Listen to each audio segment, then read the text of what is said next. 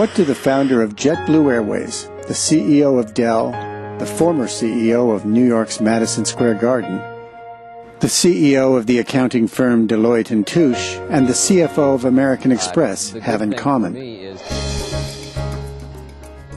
They are all Mormons, and they have reached the pinnacle of the business world while staying true to their religion. These executives' unusual road to success and the personal habits they follow while at the helm of some of America's most respected companies is the subject of a new book, The Mormon Way of Doing Business, Leadership and Success Through Faith and Family. What I liked about these men is they don't wear the religion on their sleeve. You might not ever know that they're Mormon in the business setting, but one thing you know is they've got a set of principles and they live by them. And they don't really make exceptions to those rules because business is business. There's no question in my mind, no question in my mind.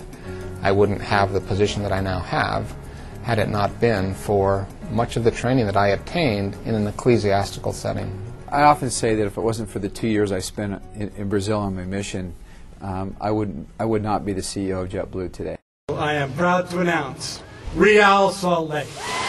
That message is echoed by all of these business leaders. Dave Checketts says his training in the church prepared him for 2 years of rejection and adversity in his quest to acquire New York's Radio City Music Hall.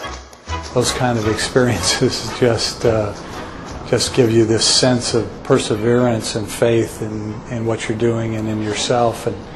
And my career has been one just built on perseverance all the time. We have a lot of titles in lives. Right now I happen to be a CEO. Before that I was a president and a COO, and before that a vice chairman, and then a consultant. So there's been many titles I've had. And even in the church have been various titles have applied to me when I've had various callings. Those all come and go, and they're transient. But there's a number of titles that don't come and go, and one is either being a follower or a disciple of someone, and the second one would be that title of father or husband. For me, those are permanent, and those stick with you for a long time, and so therefore your dedication to those titles and what they mean in their fullest should be the largest and the number one priority in your life. I always ask my question, how much is too much? I'm very cognizant of the fact that if I have this money and I just give it to all my children, and I'm worried about really messing up a whole generation of Neelamans. And I want my kids to be able to have successes like I had. So I think the whole perspective thing, and is there a greater plan? Is there a greater glory? Are the riches of this world the most important thing in your life, or is there some bigger purpose? 9/11, more than any other experience in their business careers, required these executives to draw on their faith and exhibit leadership.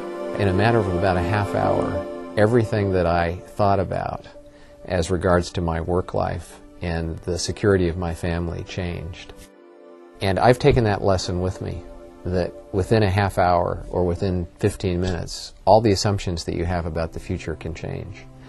And so that means that the way you think about your family, the relationship that you have with your wife, the enjoyment that you have with your colleagues, the time that you spend in those aspects of life that truly bring you satisfaction and happiness are things that are just real important to take advantage of. Well, you just know that you don't walk through life alone.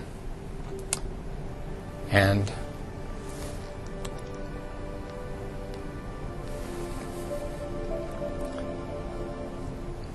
you just find strength and inner strength from other sources that supports, that encourages, that moves you forward, that I'm not convinced that I'll enjoy.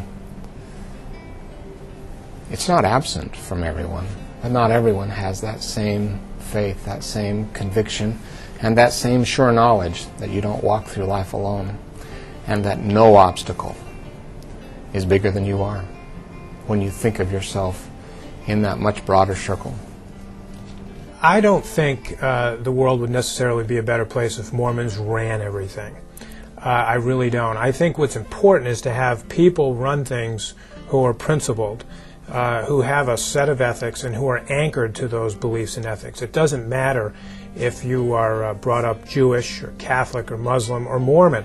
What matters is that you take those values and you actually apply them when you leave the chapel. or the temple, that you bring those values to work. They're not just something you check off on Sunday. And I think that would make business in the rest of the world a lot better.